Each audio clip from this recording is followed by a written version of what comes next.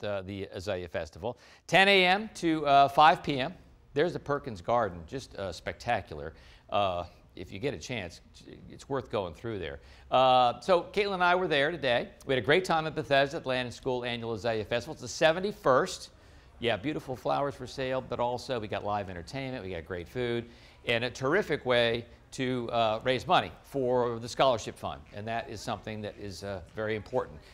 Is there a goal for how much they're trying to raise? Not a goal, no, never a goal, but you know, we just try to raise as much as we can. And that's the boutique shop. You get some great stuff in there, okay. And you can duck in the yeah, you mentioned also that. in the gym.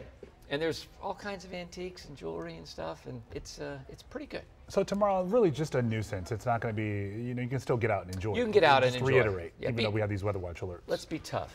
Okay. Okay. I'll try and do that. Okay.